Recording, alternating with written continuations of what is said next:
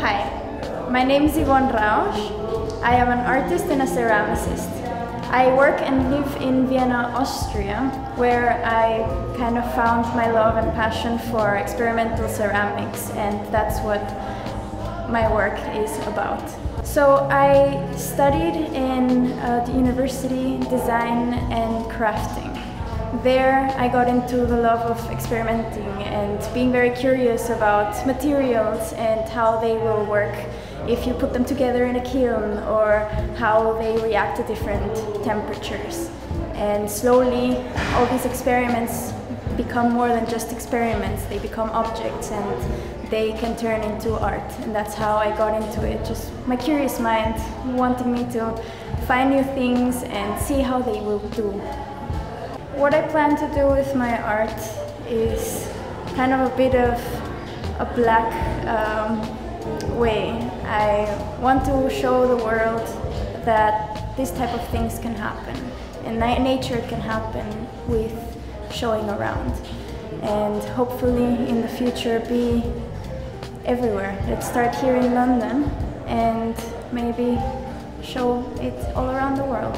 So for my project Space on Earth, which is exhibited this week in the Holy Art, there are some ceramic pieces that is an experiment with porcelain, iron, copper, stainless steel and more other metals.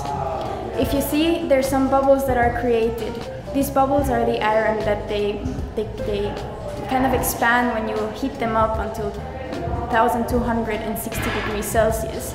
And that's the way that they want to react. They expand, but they don't break. So that's kind of the way that it makes it look a bit spacey. Some of my pieces also have a little bit of a gold area, and that's also how I decided to put a little bit of gold at the end to just give it a nice little touch. And I also have this really big green ball.